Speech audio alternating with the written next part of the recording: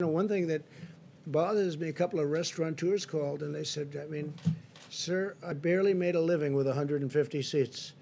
Now, if I do what they want me to do, I'll be down to 25 seats.